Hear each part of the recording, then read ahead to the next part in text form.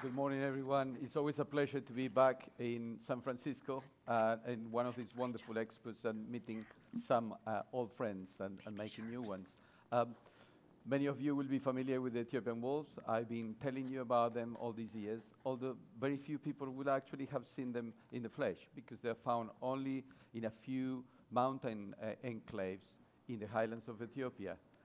Gorgeous-looking creatures, very special in the sense that they have specialized to live in these high plateaus, and that in a way has become a reason for the demise. So they're now constrained to smaller and smaller mountain peaks, and there are only a few hundred of them left. Only a week ago, even less, I was in Chafadalacha. As you could see in the bottom picture there, camping out at 13,000 feet with my team, and we're doing some work testing a canine distemper vaccine. And it was an opportunity to reminisce about the work we've been doing, about 30 years of work with my team, a team that started as a team of 2 and now has more than 70 people, and thinking about how we have built the capacity, our capacity, and that of our team, and how WCN has helped us to do so. Gorgeous creatures that thrive on these apparently barren but actually very rich landscapes, because of the incredible biomass of the small grass rats and giant mole rats that provide their main prey. Although solitary during the day, because they're better off at catching the prey that way, Ethiopian wolves will gather together early in the morning, at noon, and evenings to socialize. And those interactions, close interactions within the family pack, glue and bond these social groups in a way that helps them benefit by patrolling and protecting the home ranges together, and with larger packs being able to secure larger home ranges with greater resources, and therefore becoming more successful. They also help the alpha pair, the alpha female, bring up a litter of pups, hopefully once a year. There might be as many as 7 of them. And this is the payoff I get for my work, because I get to see these guys very close up and personal, and see the dedication they put in to provide for these pups. Not only they play with them, they guard the den to protect them from other wolves or hyenas or any other threats, but also will bring food initially to the mother and later on to supplement the diet of the little ones, which will hopefully grow into recruiting into the pack. And when those packs grow above a certain number, and we currently have a pack of 19 adults, and we're expecting 6 pups perhaps in the next couple of weeks. So eventually that pack will split into 2 and will help recolonize some of the areas where the wolves are currently not found. How do we know all this? Well, because we are fortunate enough to be able to see it with our own eyes. Many of my colleagues work on species they don't get to see at all. Whereas we just walk out of our camp, and sooner or later we will encounter them. Here I am with my good friend Alo Hussein, which is our senior wolf monitor, and he has eagle eyes that will spot wolves where you couldn't believe they're present. So through this basic field methodology, we're able to follow these animals close up and get into every detail of the intimate lives. And that helps us to plan to protect them. Part of our work also reveals that the wolves are not alone there. They share the land with people, with the livestock, and with domestic dogs. And if you look up in the background of that picture, there is a wolf paying close attention to the dog that is having his picture taken here.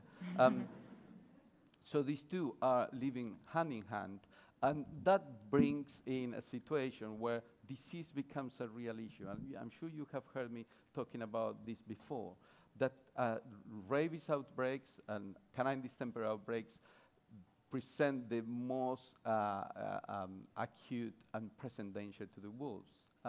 But we're able to tackle this, and we have some really good news in recent times. Through our One Health approach, we are able to protect the wolves, but in doing so, we also protect the livestock and the dogs of the communities that live hand in hand with the wolves.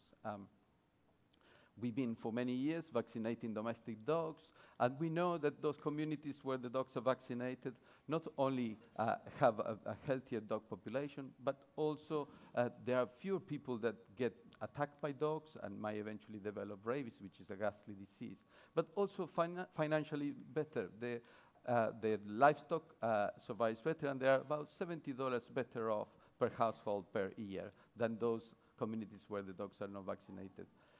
People will get a certificate, so we're able to track how those dogs have been covered and protected.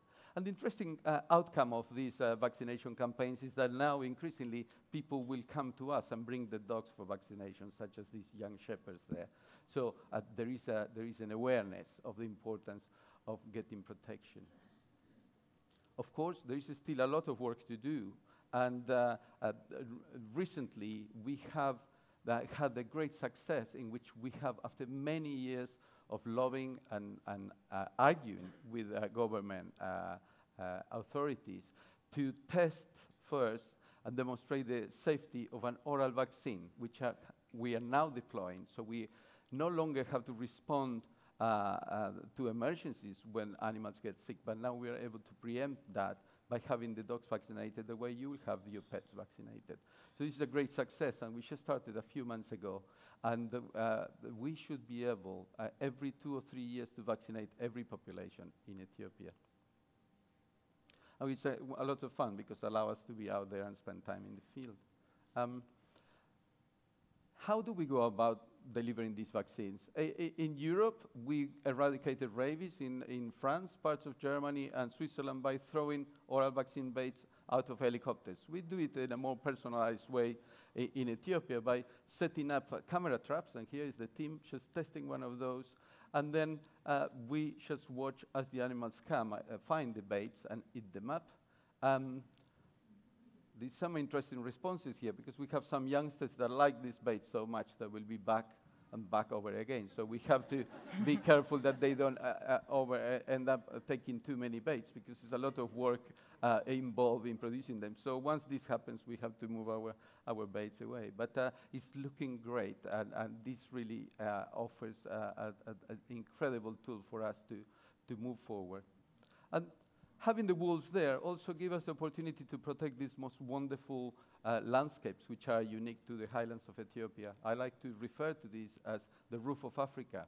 There are many other species that also benefit from this protection, in addition to natural resources, such as a water catchment, but the gelada baboons, rushet's rail, subspecies of black and white colobus monkeys, starky hares, mountain yellows. These are species you will find nowhere else but in the highlands of Ethiopia. And chief among them, my good old friend, and I'm sure you have met him before, the giant mole rat, found only in the Bali Mountains. So they're extremely rare and extremely paranoid, to the point that the eyes have migrated to the top of his skull so that they don't need to stick their head out too far out of the burrows to avoid being eaten. But it remains the most important and favorite prey for the wolves. Conservation doesn't take place in isolation, so we have to work with people that rely on those resources. And one of the our most successful programs is our biodiversity-friendly futures. We work with people to try to help them use those resources in a more sustainable way. Here, for instance, a family living in the highlands that will rely on erica, this ericaceous vegetation for firewood, for lighting, for building. And of course, if they were to use these, and there is a little bit of a tragedy of the commons there because land is not owned but shared, we end up having an overuse of resources and serious degradation issues. The communities discuss the use of those resources together, and we help them become a little bit more sustainable. For instance, fuel-saving stoves with women that prepare those stoves and sell them to the communities. A nice story here at Sahai, a woman that with other 4 friends started making those stoves with the funds that we provide, and she's been able to save some money and become really independent and able to expand her line of business. Honey production also with producers protecting Erica moorlands where the bees feed. And this is very particularly interesting, the use of this festuca grass that is important for building materials, which through the growing of wasa gardens, we are able to restore the habitat and also provide a cash crop. We also work patrolling fires and so on, but just trying to get to how we go about enabling a team to acquire the skills so we can do our work better. On this picture, back to 1987, my early graduate years, the chap on the ski jacket next to me, Idris Ebu, age 16. He was starting his work with me. And on the right, a very established program manager that without whom we couldn't exist. So this is organic training, you know, training on the workplace, but incredibly efficient. Training of community guards, for instance, in Borena Saint National Park. This come from the local community, and we give them the tools and the equipment so that they can protect those resources that are so important. So different types of training, but essential for the work we do. And the more formal way, and Joyce mentioned this, was a partnership with a wild team with financial support from WCN that help us get a grasp of project management. And this might sound very tedious, as tedious of your accounting needs, but for us has been an eye-opener. For instance, that you can only have one line manager, you know, simple, basic facts that, you know, you have to know, have a clear line of command and responsibilities and so on, using trackers, which are very simple Excel files with multiple access that allows people to keep tabs on where they are with the work programs and so on. There is an element of training, but there is also tests. So we now have a group of team leaders that are able to track the progress and the progress of their colleagues and follow their objectives and make sure that we meet those goals. So this has revolutionized the way we do our work. But equally important has been the support we had from WCN for formal training of our people and semi-formal training. For instance, just as an example, we have Alo Hussein on the top left, Mustafa Dule. They benefited from partnership, partner internships that WCN offers that allows people to go and visit other WCN projects. Musti went to CCF in Namibia, got some training there. Alo has visited his colleagues in Kenya. Some of his Kenyan colleagues from Ewaso Alliance have been over to Ethiopia to learn from our people. So this is an amazing way of sharing knowledge. Many meetings and training in the field. And on the right, on the more academic side, Gebeyo Rizkai, is Gebeyo here? Well, I don't see him, but Gebeyo did his diploma at Oxford University with us, has done his master's in in Ethiopia, thanks to scholarships from WCN. And at the top, Dr. Girma Shete, he recently got his PhD from Leiden University in the Netherlands with a scholarship from WCN. So we're now able to put truly qualified people to do the work that I no longer could do or should be doing, but I feel properly backed up by having these wonderful people behind us. So thank you very much for your support. We couldn't do without you.